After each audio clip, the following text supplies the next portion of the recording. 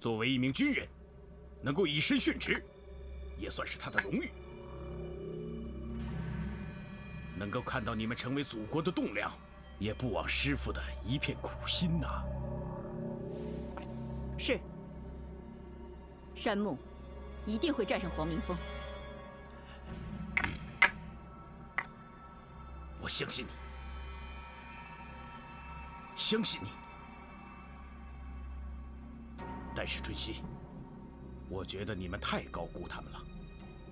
师傅，我跟黄明峰交手不下10次，而每次我败就败在到了最后关头还不知道黄明峰会怎么做，而黄明峰却对我们的计划看得清清楚楚。你不会猜出对手的心思，就像高手对决，你永远不会知道他的下一招是什么。不，师傅，这一次我会让他无可选择地按照我们的计划行动。师傅，师妹，怎么样？果然不出师妹所料，黄明峰的人真在那片高地上。你没有惊动他们吧？没有。很好。师妹，我在想黄明峰现在还能有什么办法进去呢？有。春熙，该到你揭开谜底的时候了。黄明峰一定会拦截我们的运输车队，这是他唯一能进入兵工厂的办法。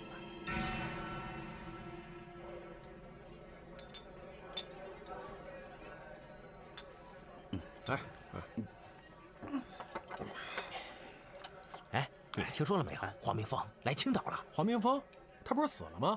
死了，那可是高手中的高手。哎，皇军连他妈人影都找不着。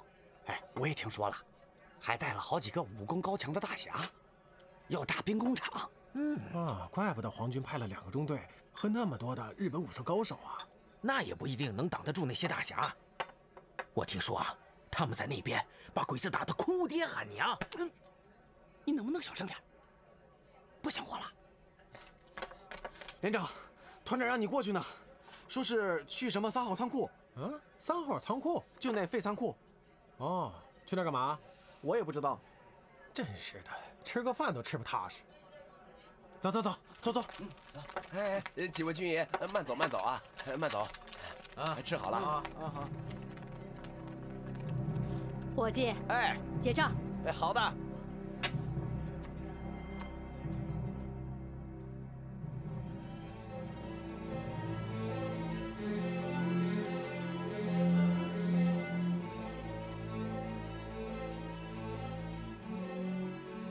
黄营长，啊，来吃点东西吧。好，放这吧。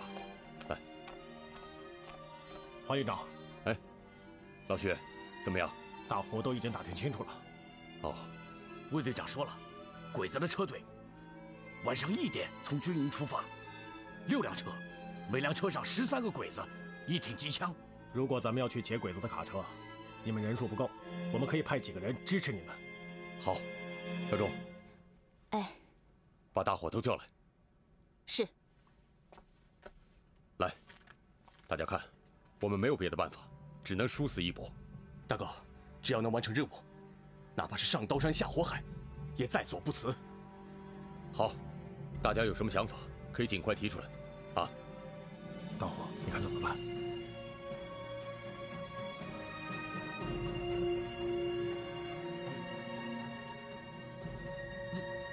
你们这么看着我干什么？你不是怕死吗？现在提出来还来得及。谁说我怕死了？谁说我要退出了？黄大哥，我柳迎春虽然武功一般，可绝对不是贪生怕死之人。大哥去哪儿我就去哪儿，要是有半点退缩，你现在就可以杀了我。刘大侠，我徐长贵能够认识你们这些大侠，与你们并肩作战，就是死，也是光荣的。好，大家有没有信心完成任务？有。好，我来分配任务。来，如果我们抢一辆鬼子的运输车，并不算难，但问题是，我们进了兵工厂的第1道大门以后，车上所有的人都得下车接受鬼子的搜身检查，所以不能带武器。搜身？你跟小钟还得化妆成男主。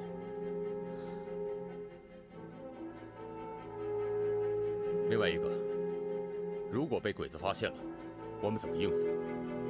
所以，能不能进到兵工厂里头，引爆炸弹，是这次行动的关键。那谁去安放炸药啊？我去。你？钟姑娘，拜师是一回事，但学艺又是另一回事。你跟木姑娘学了这么长时间的武功，可是……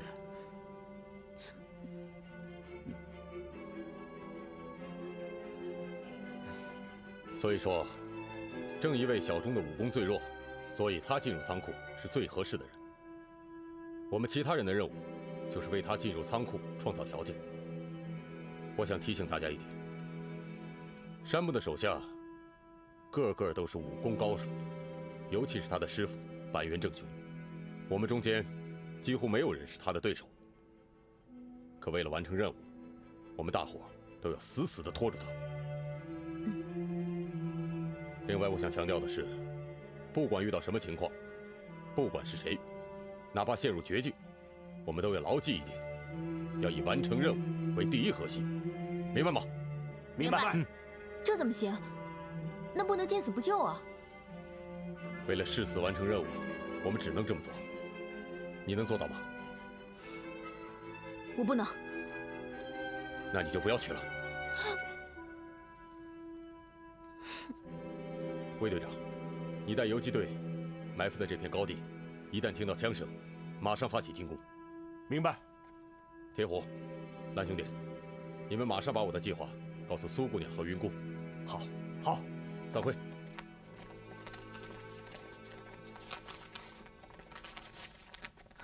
师兄，你听我说。你就说，你能不能做到吧？我告诉你，你要是擅自做主，影响了任务，我一定按纪律处置你。准备去吧。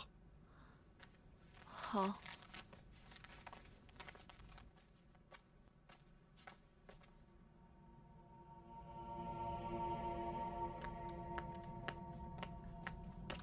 山木中佐，按照您的吩咐，消息已经放出去了。很好。工程什么时候完工？今夜。好，你的这次表现很不错。多谢山木中佐夸奖。去忙吧。嗨。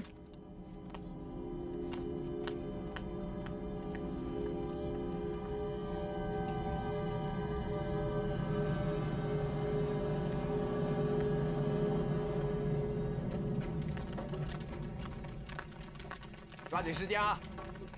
小心点儿，小心点儿。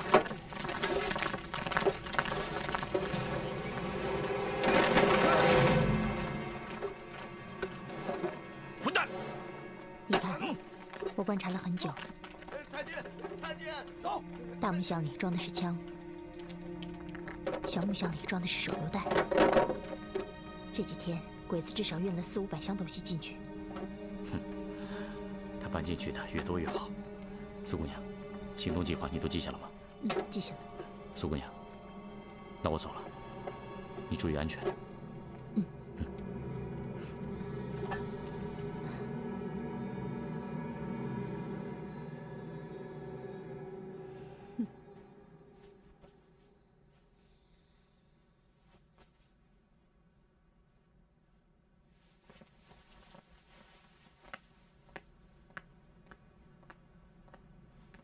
雪飞，我看一下。哦，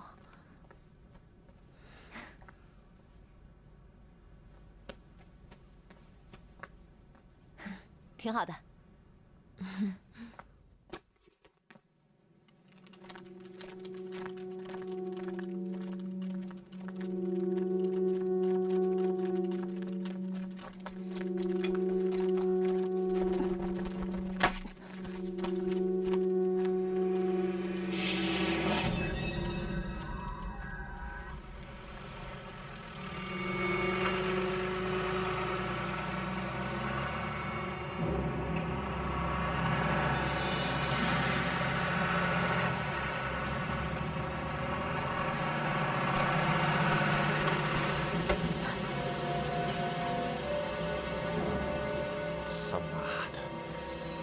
去年还有罐头吃，今年就只有玉米土豆泥。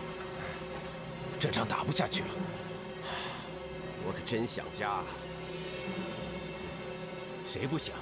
我妻子来信说，家里把粮食都运到前线去了，孩子们都已经半年没有吃上肉了。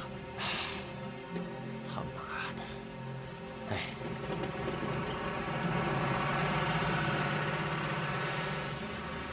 站住！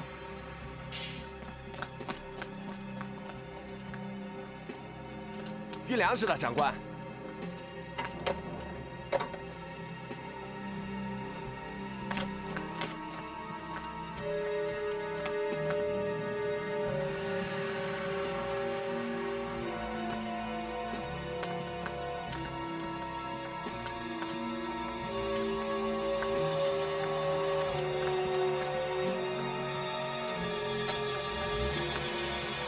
放行！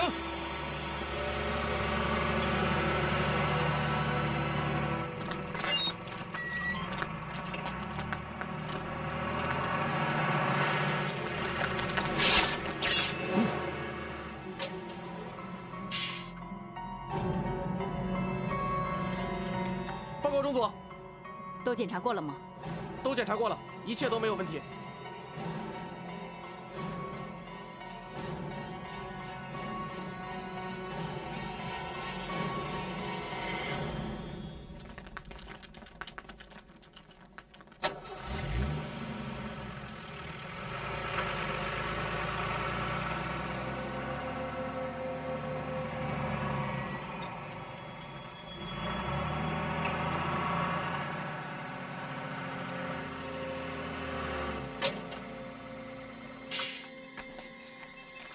快，上去！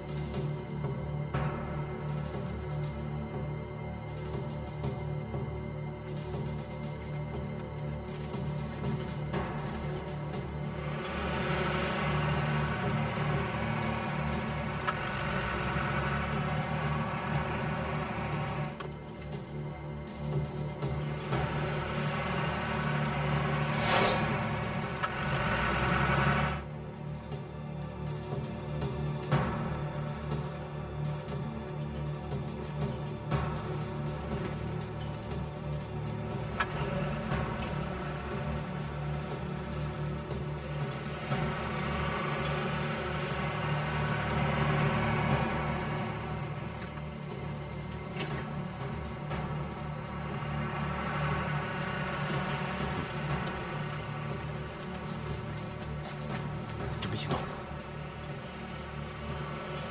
走，走。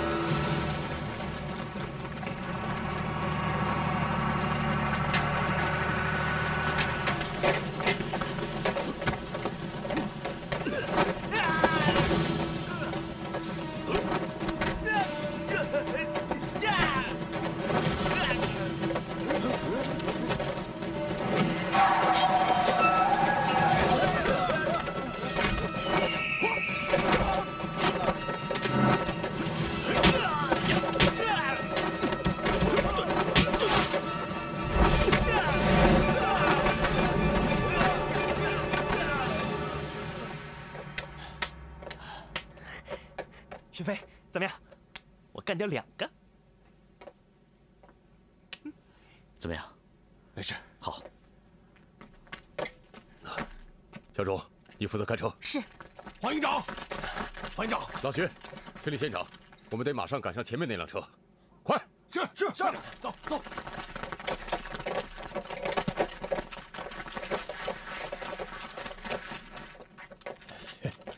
这下干得真漂亮。走。嗯。等等。怎么了？后边有鬼子。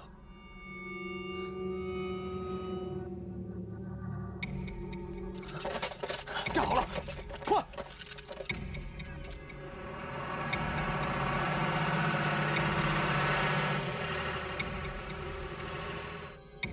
怎么办？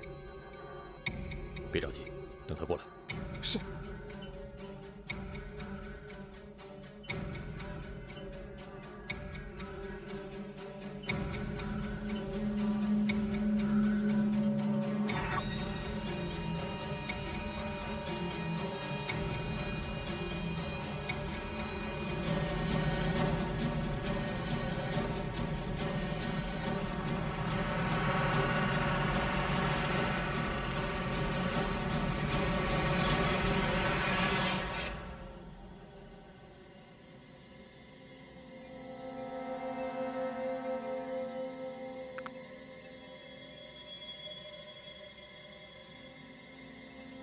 为什么把车停在这里？刚刚长官内急，马上就走。这里山路不安全，快跟上前面的车。嗨，走。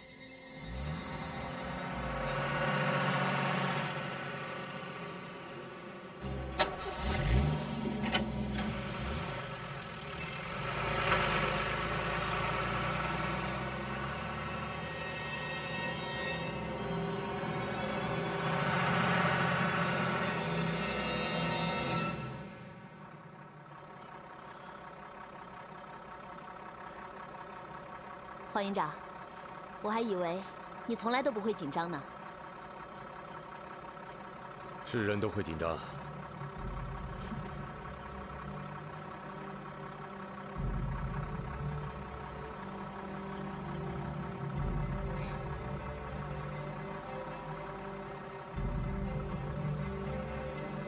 其实每一次任务的完成，都是同志们共同努力的结果。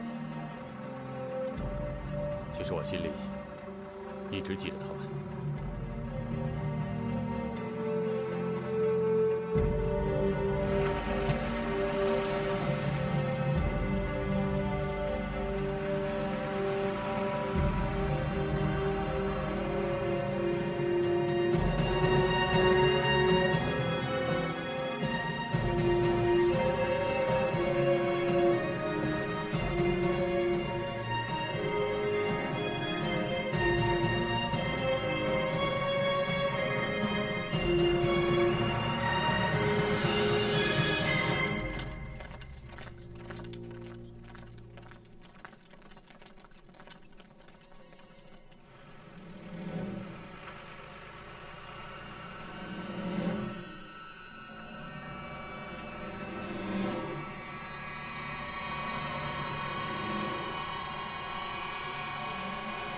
他们来了。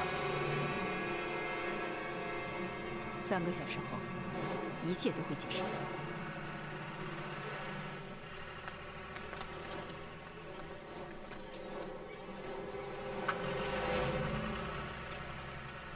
快走！快走！快点！跟上！跟上！走！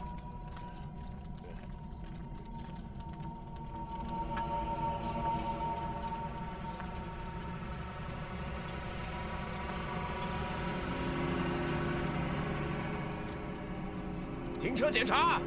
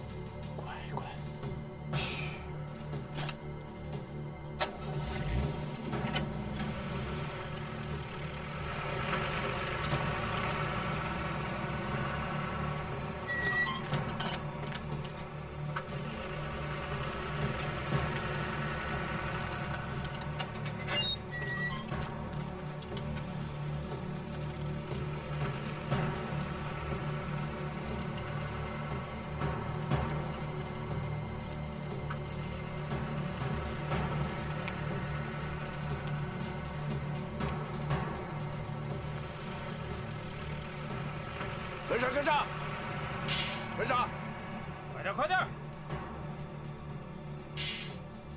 抓紧时间，小心点儿！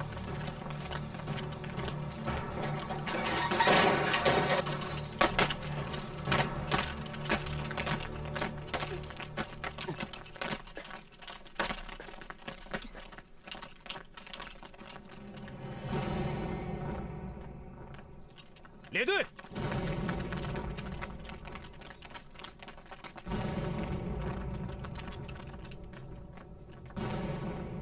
讲戏！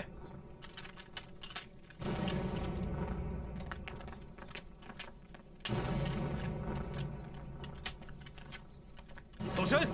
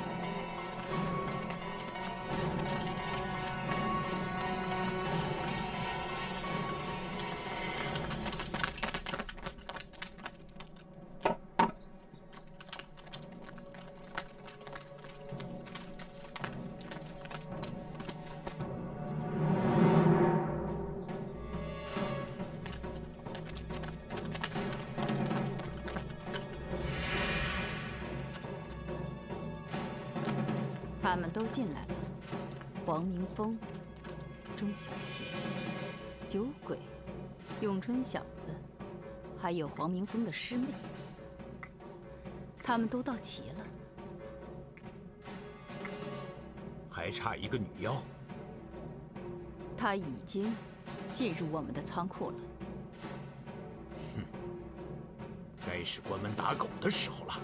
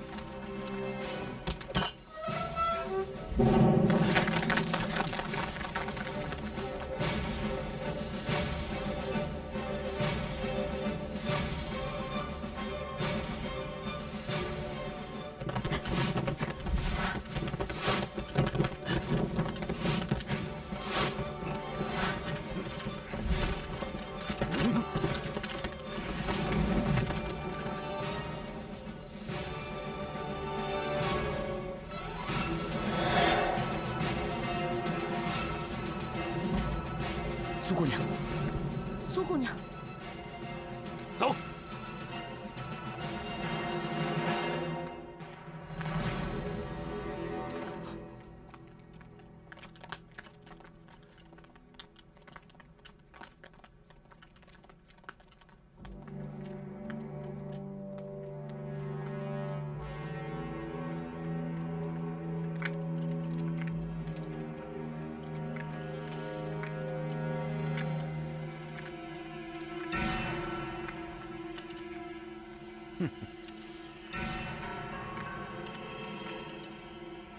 黄明峰，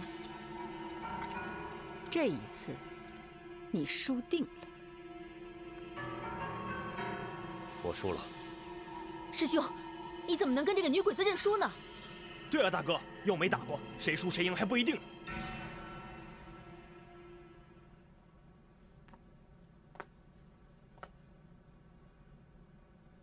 输了就是输了，不认不行。同志们，可能今天我们走不出这间仓库，我黄明峰对不起大家。如有来世，明峰愿意再跟兄弟姐妹们并肩作战。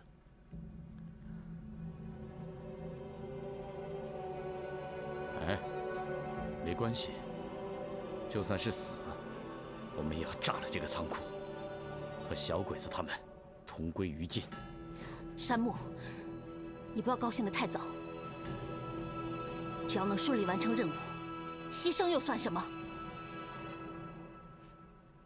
炸仓库？你们用什么炸？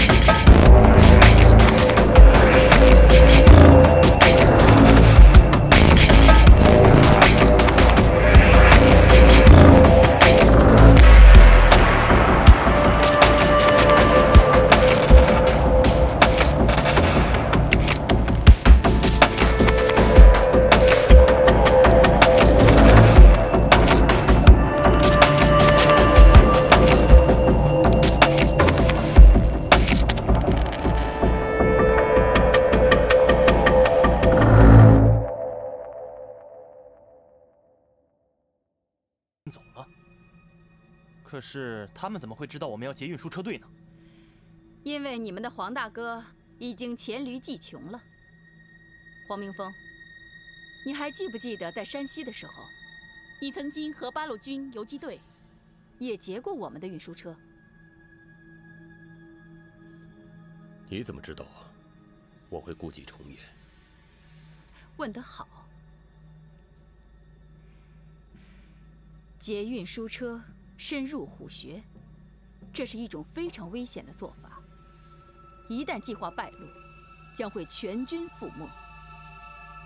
不到万不得已时，你是不会这么做的。除此之外，第二路你发现我军防卫的弱点，强攻。所以，已在那堵围墙加强了防守。这么说，行车路线和时间都是他们故意透露给我们的。是啊，要不然老徐他们怎么能那么轻易地打听到消息呢？哈哈哈哈哈哈！黄明峰，你不愧为盖世英雄之名，果然聪明。不过，你明白的太晚了。春熙，我们的武器已经装车完毕。让我猜猜，我要是没猜错的话，你们的武器应该存放在3号仓库。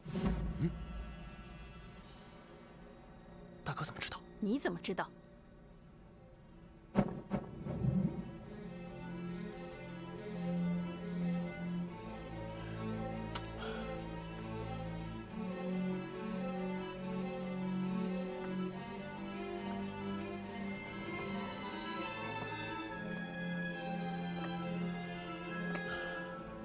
为什么我总有一种被人牵着走的感觉？黄营长，都准备好了。好。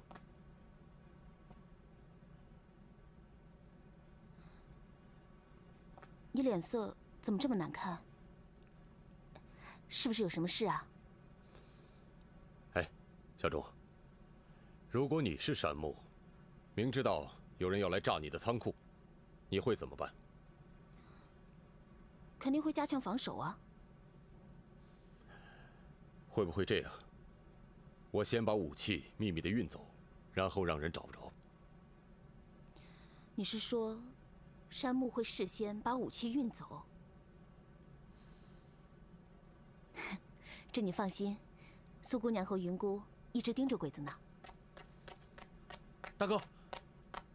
啊，天虎，见到云姑了吗？见到了，而且他说了一件很奇怪的事。什么事儿？不知道为什么，鬼子派了1个连的兵驻防3号仓库。3号仓库？对。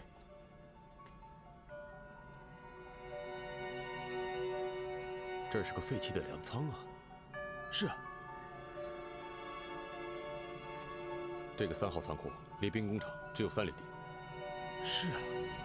这样，叫上柳兄弟，我们看看去。是。走。这个兔子不拉屎的地方，把我们派到这儿来，有什么情况？没有。我进去了啊。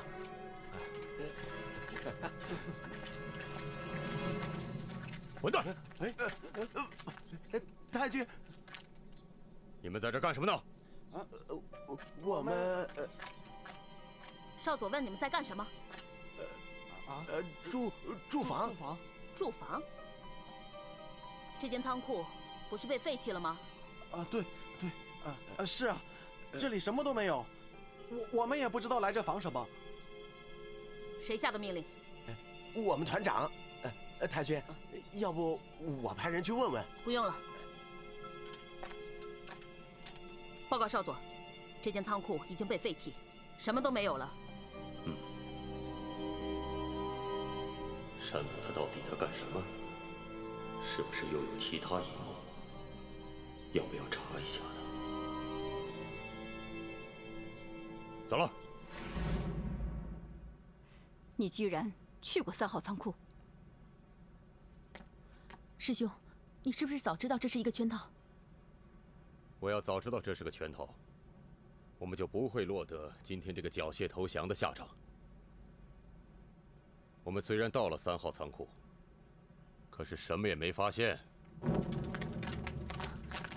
黄营长，我觉得军火库并没有转移，我和苏姑娘亲眼看见1整箱手榴弹。看来我的担心是多余的。时间不早了，行动！好，是。我想，这条地道是昨天夜里才完工的。在我们劫运输车的时候，他们才把武器运到3号仓库。哼，没错。这一次，你已经没有翻盘的机会了。哼，兴许你少一点聪明，我们就真的没有翻盘的机会了。你什么意思？中国有句老话，不知道你听过没有？画蛇添足。从你关上大门，往地上撒钉子的时候，我就知道上当了。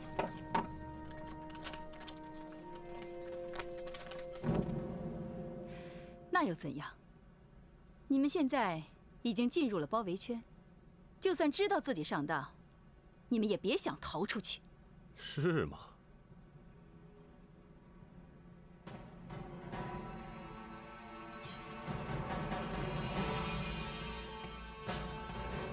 鬼魂铁虎在哪儿？3号仓库。不可能！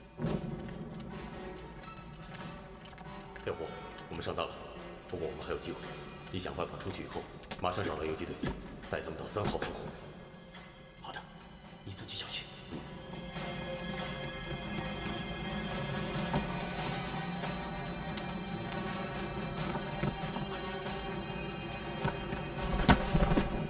女鬼子，就算你再聪明，你也斗不过我大哥，是吧，雪飞？那还用你说？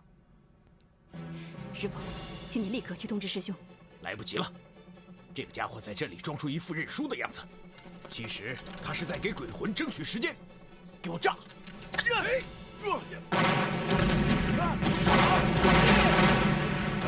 灭！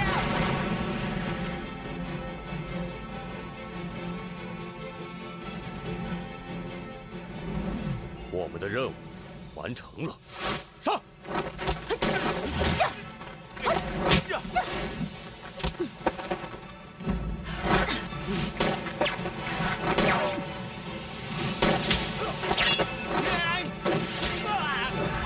打起来了！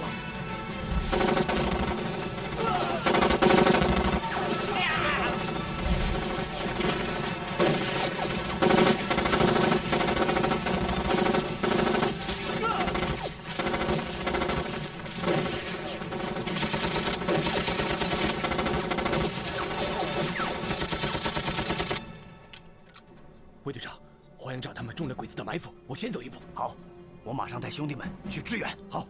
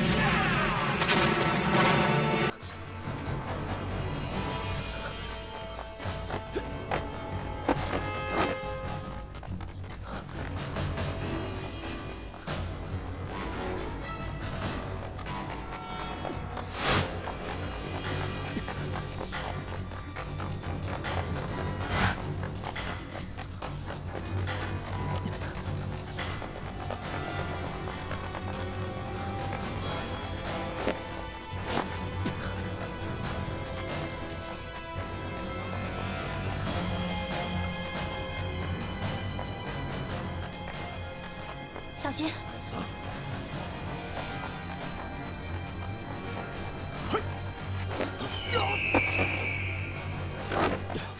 铁虎，铁虎，干得好！大哥，你们没事吧？没事。其他人呢？我们分头撤退的。走，咱们到汇合点去。好。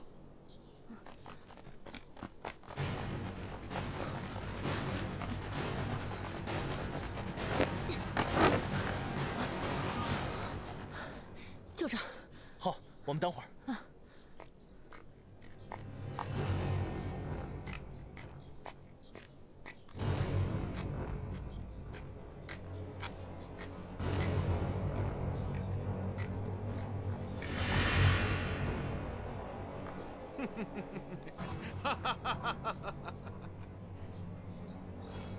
想跑，没那么容易。王八蛋！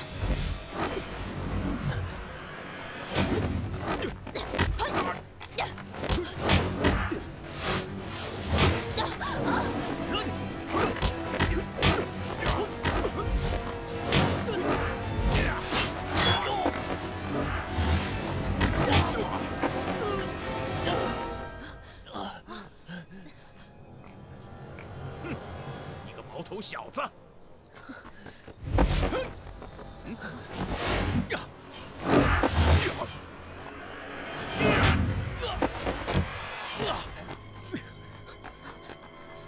怎么样？没事吧？我扶你起来。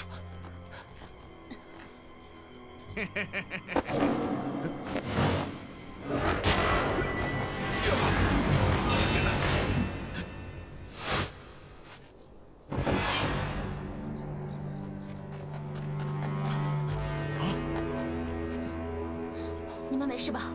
没事。黄明峰，哼！今天我要好好会会你。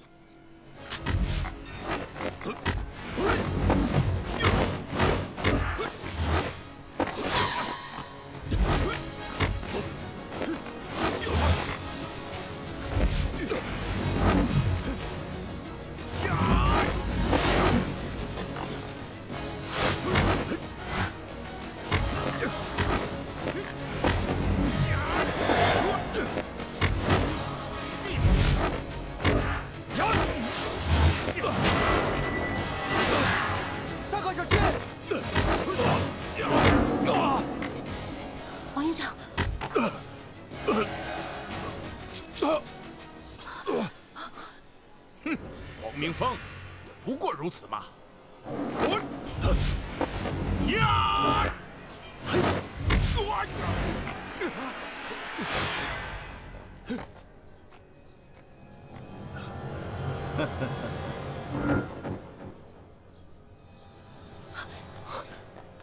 兄弟，走！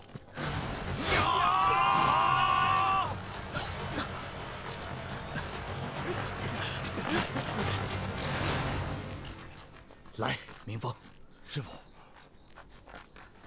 爹，哎，你这死丫头，跑到哪儿也不打个招呼，害得爹到处找你。师傅，你怎么跑到这儿来了？是我带他来的。小哥，我来晚了。不晚。师傅，你刚才怎么不直接杀了那个老鬼子？哎呀，师傅怎么说也是个有德行的人呢，总不能背后给人下手吧？哎。一清道长，你说是不是啊？云姑说的是。爹，他们不是人。嗨，他就是畜生，也得让他死个明白，不是？明峰，你带领雪飞他们先走，我和云姑来断后。好。去吧，走吧。你师兄伤得不轻，赶快走。走。哎。师傅，谁也不许轻举妄动。这老鬼子还挺知趣的。道长，咱们走吧，别让孩子们担心。我也正有此意。走，走。哎，师傅，中国的武术深不可测，我们根本就不是这两个老鬼的对手。一星道长，10年前你头发还是黑的，现在怎么看起来都有白头发了？不，师傅，我是帝国的军人，就算战死，也绝不能放过敌人。都战死了，你是军人，但你更是我的徒弟，我不能让你白白的牺牲，那不是武士道精神，那是愚蠢，明白吗？不，春熙，留得青山在，不怕没柴烧。不，山盟又输了，我无颜面对神谷阁下和天皇陛下，我会向司令部请罪。你，师妹，对不起，我没能完成任务。师兄，你不要自责，都是我的错。是那游击队，还有鬼魂铁虎，不要再说了。三浦少佐，为什么这么慢？八路军游击队实在是太顽强了。废物！这，嗨，师傅，周村，你没事吧？多谢师傅关心，我没事。到底怎么了？回去再说吧。嗨。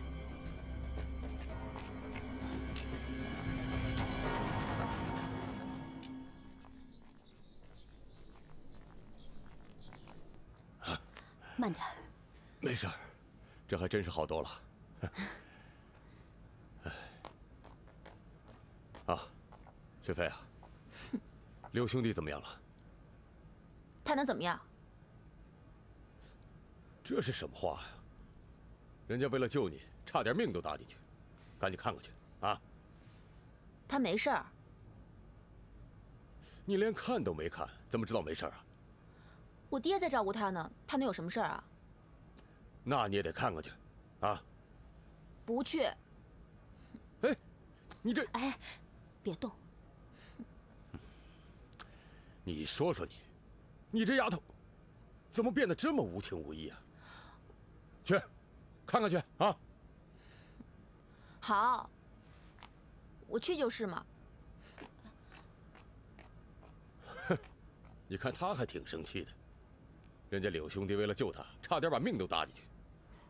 他倒好，把人家好心当成驴肝肺。黄营长，你这么聪明的人，那咋有些道理就是不懂呢？什么意思啊？没事儿，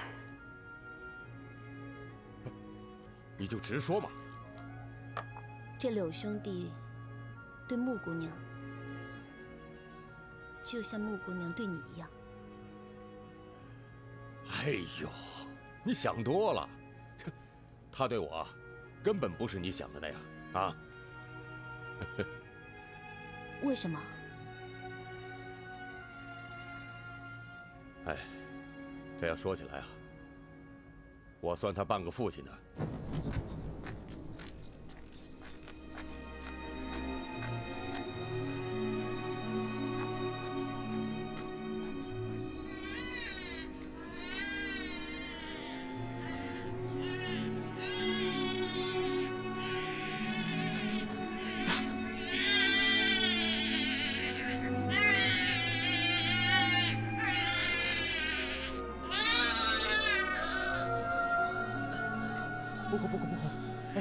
哎，有没有人在啊？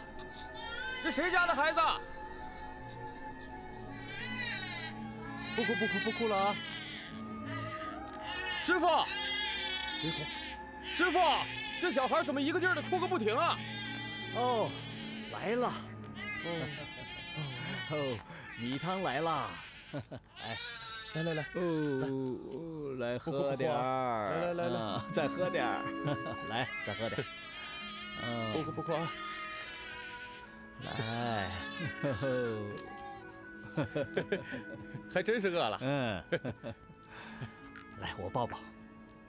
哎呦，小心！哎呦，哦，师傅，啊，咱给他起个名吧。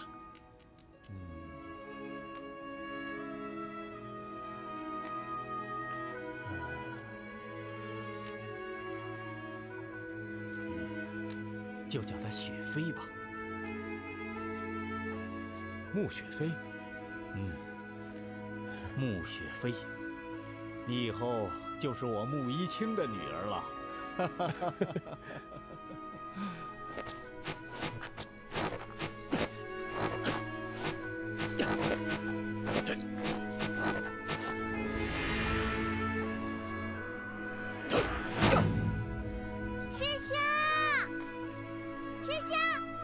雪飞啊，雪飞，怎么了？你带我去捉蝴蝶。雪飞，别闹，师兄正练功呢。你说好今天去带我捉蝴蝶的。好，师兄今天就带你去，好不好？嗯。1、2、3，走。好，转。1、2、3，好，转。1、2、3。师兄，累死了，休息一下吧。休息？雪飞啊，你先休息会儿吧，师兄再练会儿。哎，师兄，今天天气真不错，要不你带我进城玩去？进城？过2天吧，啊？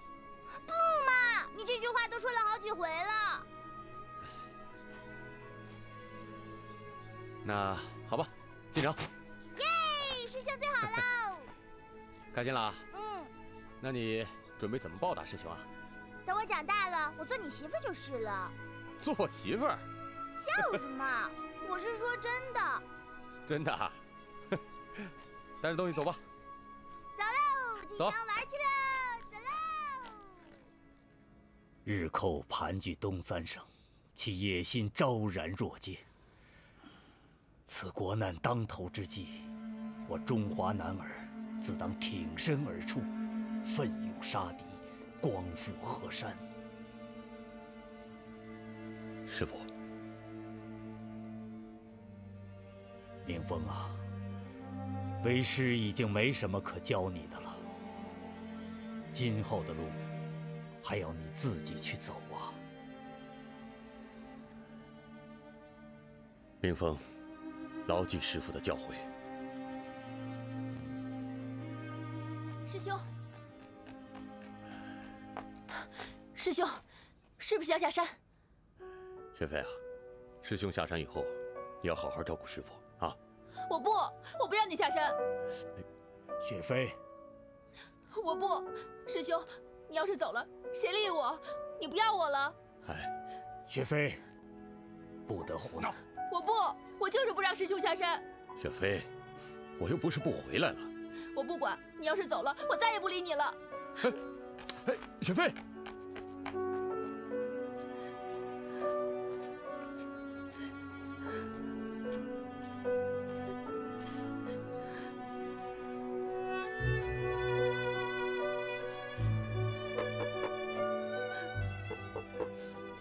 雪飞，雪飞，师兄走了。你走吧，走了以后不要再回来。雪飞啊，你要乖乖的，听师父的话，别惹他生气啊。我走了。走吧，没事了。哎。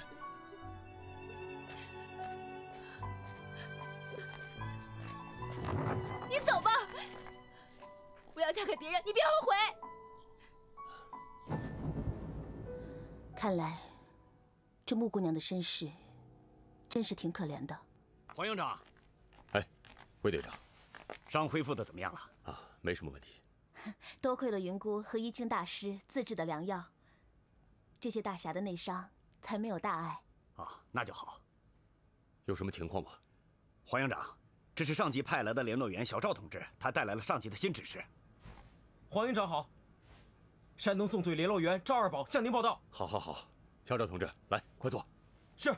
哎，来。啊！你叫什么叫？吓死我了！哎，雪飞，你轻点嘛。我已经很轻了。哎，现在还有那么疼吗？不疼。哎呀，哎，刘大侠别见怪啊，这丫头被我小时候给惯坏了。哎，爹，你怎么在她面前说我坏话？明明是他自己不中用，一点点小伤还在那儿鬼哭狼嚎的，还大侠呢，丢人！哎，雪飞，刘大侠，跟这丫头说话没有超长的定力会被气死的。没关系，我就喜欢听她说话。她骂你，你也高兴？她不骂我，我更难受。他脑子坏掉了。雪飞，你去哪儿？去哪儿都行，就是不想跟你说话。为什么？因为我会被你气死。哎，雪飞，一星大师，我又说错话了。哈，刘大侠。哎，别，千万别叫我柳大侠，叫我小春就好了。哦，好。迎春兄弟啊，听说你从武汉一直跟着我的女儿，跟到山东啊？哎，一星大师，千万别误会，我是想保护她。她去找她的黄大哥，可是又不知道路，走着走着就走到了鬼子的地盘。哦，小女莽撞，多亏迎春兄弟一路上的照顾。不用谢，是我应该做的。没有谁啊能够平白无故的去保护一个素不相识的人。我愿意一辈子保护他。哦，那他要是不愿意呢？那我也愿意保护他。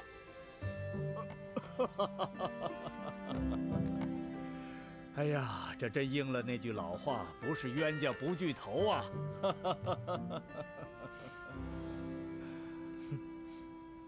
这是师傅自制的草药，你敷上去以后，应该3天就好的差不多了。怎么样？你现在好点了吗？啊，好多了。用了云咕噜药之后，就不疼了。苏姑娘，多谢你。哎，苏姑娘，还有，其实你不用太介意你脸上的伤。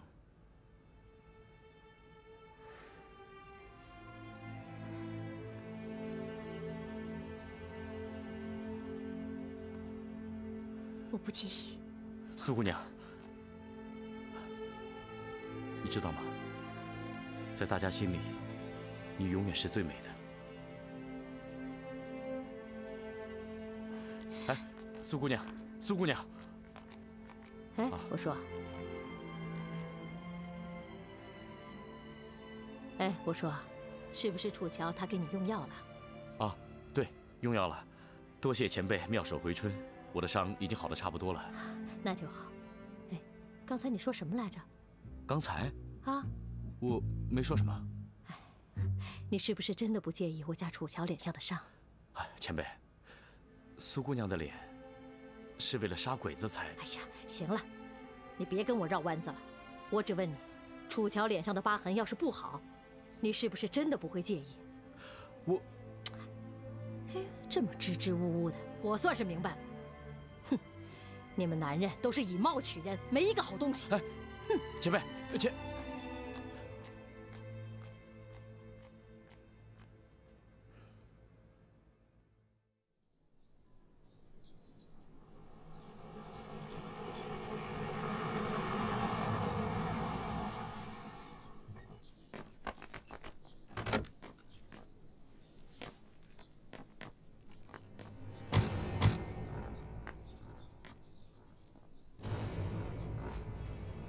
阁下。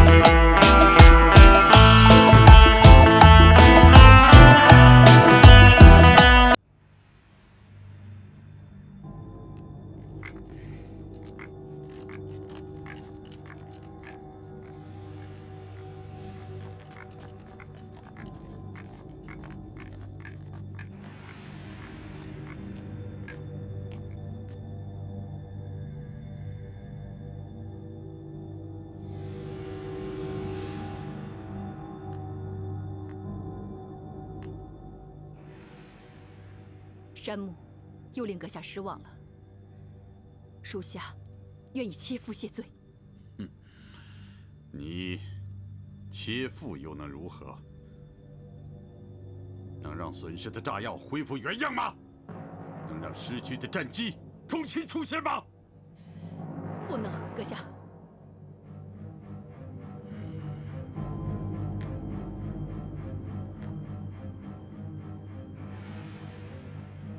这一次围剿的失败，最重要的不是潍坊兵工厂被炸，而是许绍华部队根本就不在我们的包围圈内。这怎么可能呢？难道？没错，八路军潍坊纵队在我军发起总攻之前就已经逃出包围圈了，他们对我们的行动计划了如指掌。这究竟是怎么回事？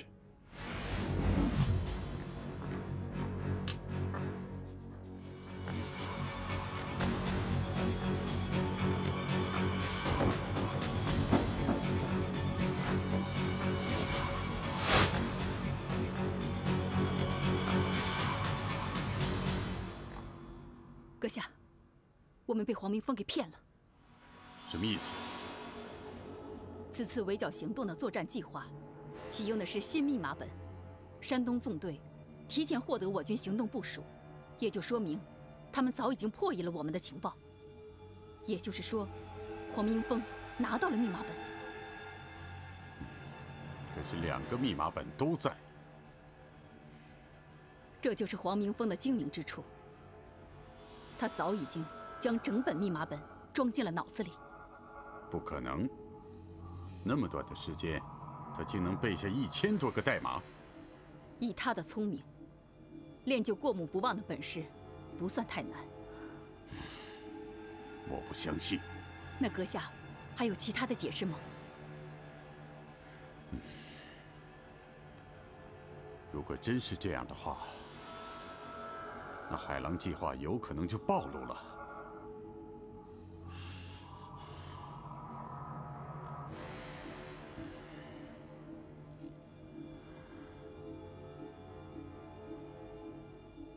这个黄明峰太可怕了。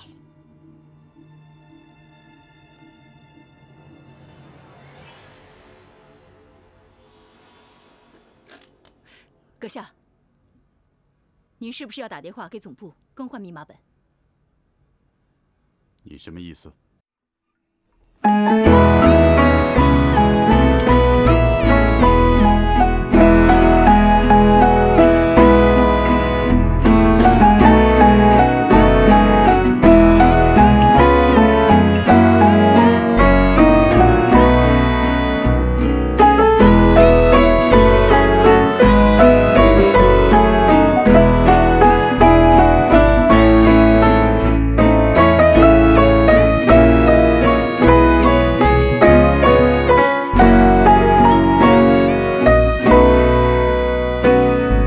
大师说，我的伤不出10天就能好。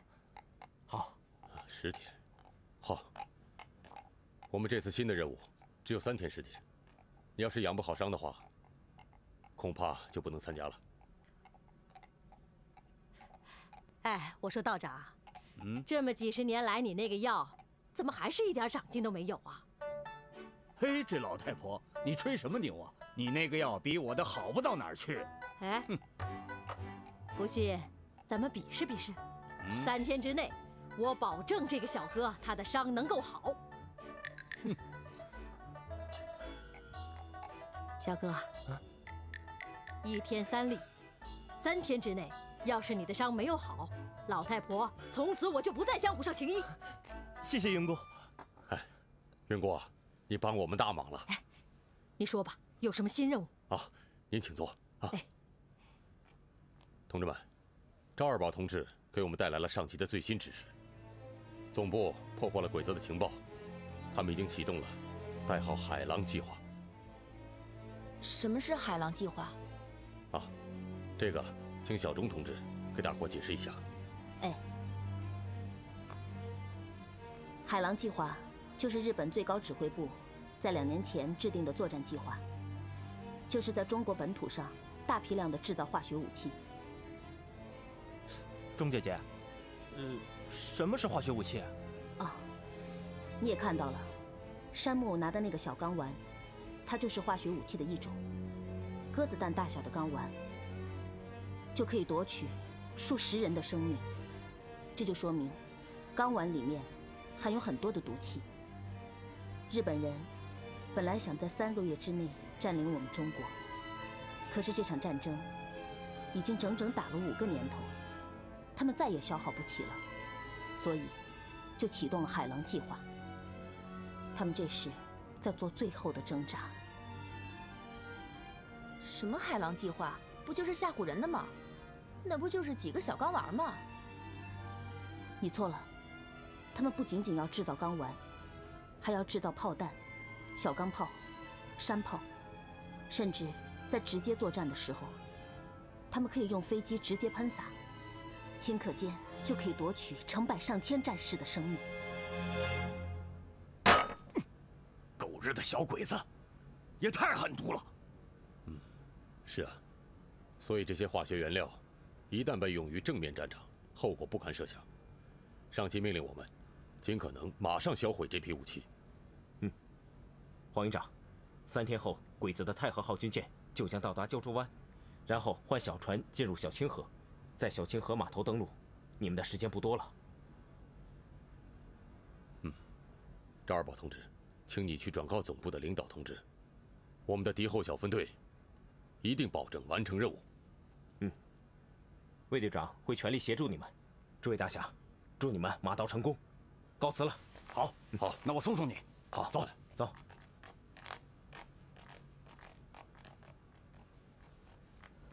哎，钟小贤，你怎么对鬼子的事情那么了解呀？对啊，钟姐姐，鬼子那么重要的计划，你是怎么知道的？我曾在关东军服过军役。钟姑娘，你这真人不露相啊！没想到你还能混进关东军窃取情报啊！来，兄弟，你们所有人都不知道吧？钟姑娘是日本人。啊！日本人？日本人？你是鬼子？莫姑娘，怎么那么说钟姑娘呢？日本人有好有坏，不是每一个日本人都是鬼子。日本人也有好人。朱小贤，你不要骗了我们。没错，他是日本人。师兄，你为什么不告诉我他是鬼子？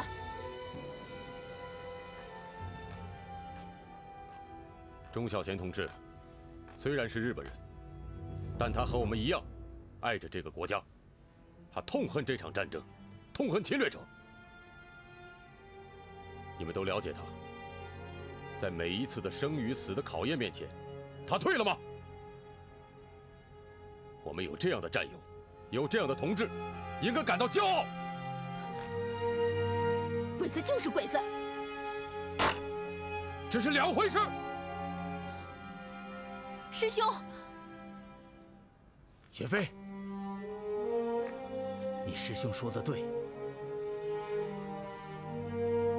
凶什么凶？就知道护着他。哼！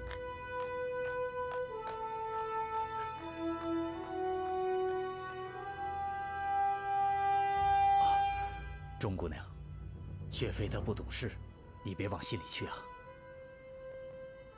钟姑娘，都是我的错，真没想到会这样。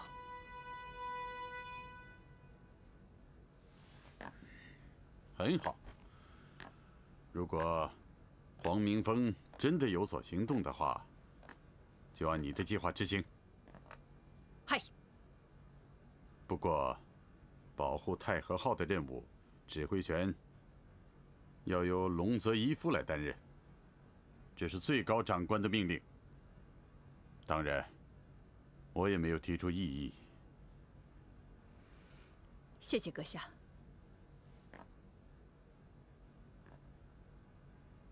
为什么要谢我？阁下为了保护春熙，才没有提出异议。你果然是聪明过人。你是我一手提拔起来的，我不能让你因为一个黄明峰而断送了前程。阁下的厚爱令春熙惭愧。好了，过去的事情就不要再多想了。你和黄明峰交手多次，他对你可谓是了如指掌。最高司令部为了这次海狼行动，投入了大量的人力和物力，容不得有半点闪失。这次去军部开会，军部提出要换一个人来指挥。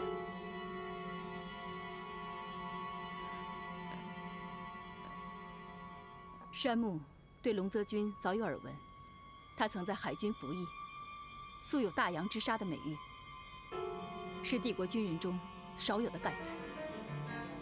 他完全有资格担任此项任务的指挥官。那么，由你来担任他的助手，你愿意吗？山木一定会竭尽全力协助龙泽大佐完成任务。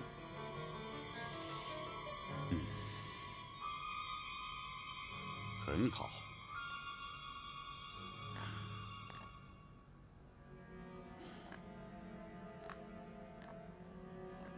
山木，你让我最欣慰的地方，就是你从不计较个人得失，无论成败，你在我心里都是帝国最优秀的军人。为了帝国的事业，山木愿意付出自己的生命。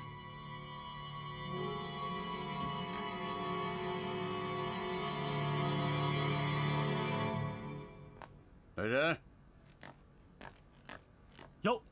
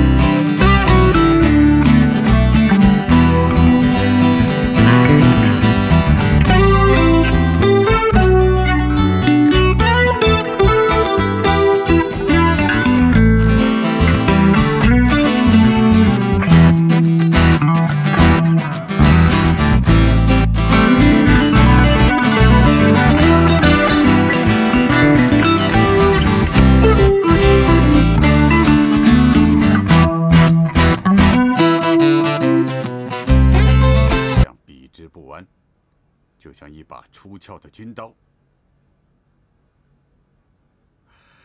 好，好，龙泽君，我来介绍一下，这位就是神谷师团的战花，山木春熙中佐。神谷师团特别行动队山木春熙向您报道，请多关照。我已经听说了你的很多故事，属下惭愧。你的英勇，我是敬重的。可是，你多次失败，却也让皇军丢尽颜面。对此，我不能不说，你是愚蠢而且不可原谅的。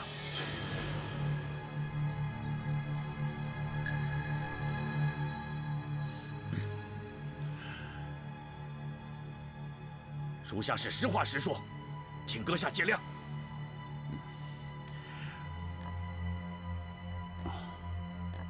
龙泽大佐，也许你从来就没有失败过，也许将来你依然不会失败。但是，我要给你一个忠告：失败并不都是因为愚蠢，而胜利者并不意味着就比失败者聪明。支那人常说：“谋事在人，成事在天。”阁下是想告诉属下，决定胜负的因素是运气。看来龙泽君还是要多学一点支那人的哲学。他们认为成功有3个要素：天时、地利、人和。属下不会为自己的失败寻找借口。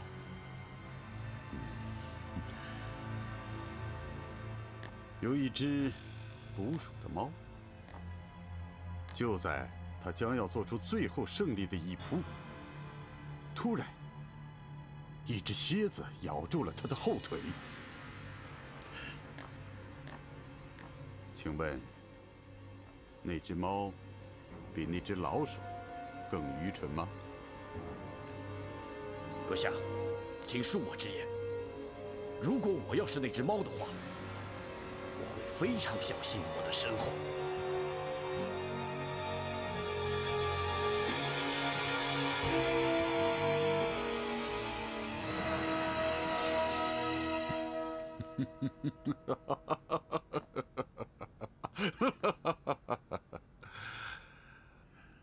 龙泽君深得最高司令长官的赏识，想必一定有过人之处。但是我还是要提醒你。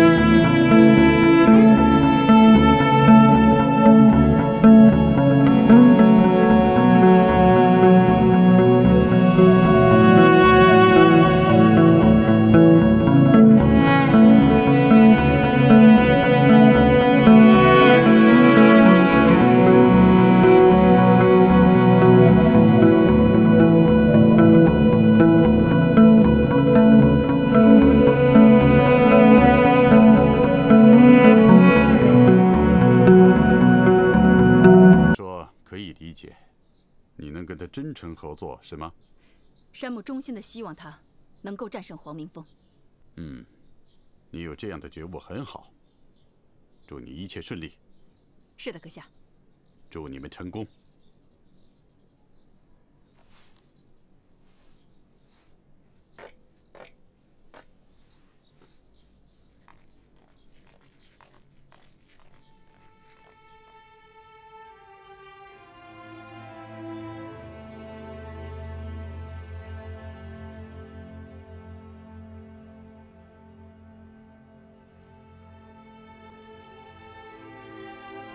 先不说他们山木特别行动队里高手如云，就单单你这个长相，哎，我看看。其实你不用太介意你脸上的伤。我不介意。苏姑娘，你知道吗？在大家心里，你永远是最美的。